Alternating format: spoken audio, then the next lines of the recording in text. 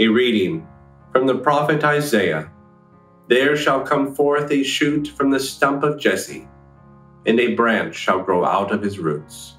And the Spirit of the Lord shall rest upon him, the Spirit of wisdom and understanding, the Spirit of counsel and might, the Spirit of knowledge and the fear of the Lord. And his delight shall be in the fear of the Lord. He shall not judge by what his eyes see, nor decide by what his ears hear. But with righteousness he shall judge the poor, and decide with equity for the meek of the earth. And he shall smite the earth with the rod of his mouth, and with the breath of his lips he shall slay the wicked. Righteousness shall be the girdle of his waist, and faithfulness the girdle of his loins. The wolf shall dwell with the lamb, and the leopard shall lie down with the kid, and the calf and the lion and the fatling together, and a little child shall lead them. The cow and the bear shall feed, their young shall lie down together, and the lion shall eat straw like the ox. The suckling child shall play over the hole of the ass, and the weaned child shall put his hand on the adder's den.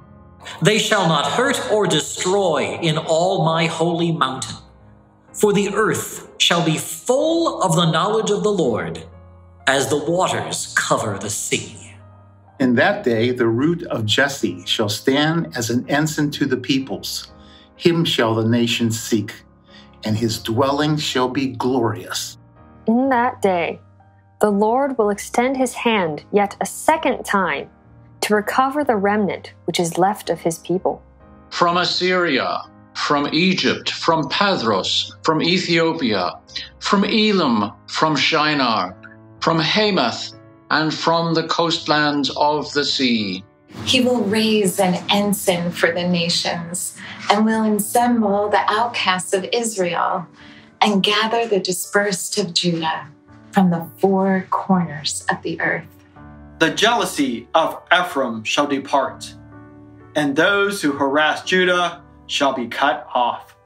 Ephraim shall not be jealous of Judah, and Judah shall not harass Ephraim. But they shall swoop down upon the shoulder of the Philistines in the west, and together they shall plunder the people of the east. They shall put forth their hand against Edom and Moab, and the Ammonites shall obey them. And the Lord will utterly destroy the tongue of the sea of Egypt, and will wave his hand over the river with his scorching wind and smite it into 7 channels, that men may cross unshod. And there will be a highway from Assyria for the remnant which is left of his people, as there was for Israel when they rose up from the land of Egypt. You will say in that day, I will give thanks to thee, O Lord, for though thou wast angry with me, thy anger turned away, and thou didst comfort me. Behold, God is my salvation. I will trust and will not be afraid. For the Lord God is my strength and my song, and has become my salvation. With joy you will draw water from the wells of salvation. And you will say in that day, give thanks to the Lord, call upon his name, make known his deeds among the nations, proclaim that his name is exalted. Sing praises to the Lord, for he has done gloriously. Let this be known in all the earth. Shout and sing for joy, O inhabitant of Zion, for great in your midst is the Holy One of Israel.